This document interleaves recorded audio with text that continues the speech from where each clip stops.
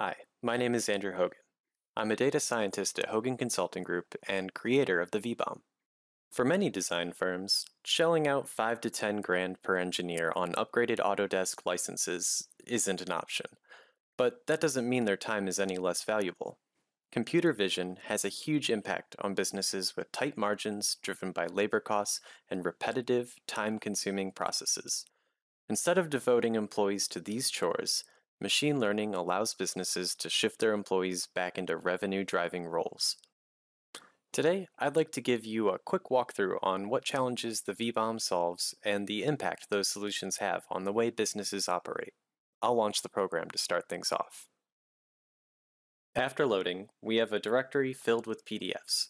These are wire harness schematics meant to adapt control consoles to the electrical components in a custom frame or vehicle. If I hover one, we get a preview of what it looks like, and selecting it adds it to the process batch window. As you can see, these wire harnesses can be pretty complex, such that calculating the bill of materials for a schematic by hand can take upwards of 6 hours, with most schematics spanning multiple pages, which is fine for the vBOM, as selecting consecutive pages will process them as one. I'll start processing. The vBOM produces bills of materials for wire harnesses at a rate of about 8 minutes per the more complex pages and as little as 3 to 4 minutes per the simpler splice layout pages. It works by converting the schematic PDF into a binary image, in which every pixel is either a 1 or 0, and then separates the groups of 1s and 0s into distinct image regions. It analyzes each region, looking for the shapes it recognizes as signposts for schematic information, such as these circles which signify endpoints for the harness. Breakers and switch panels are common examples of harness endpoints.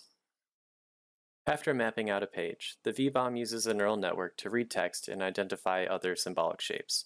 The text is organized by column and then row, and rows are matched against an internal database of all parts, which is just an automatically generated spreadsheet like one you could create with most purchase order software.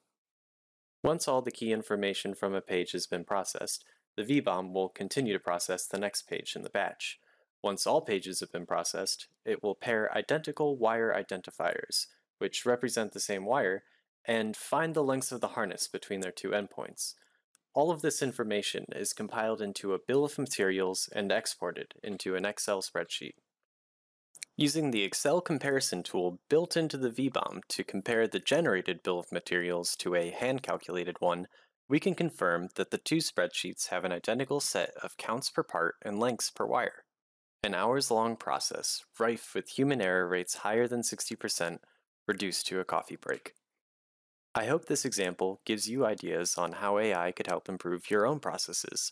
For more information, please feel free to contact us through our website at hogancg.com.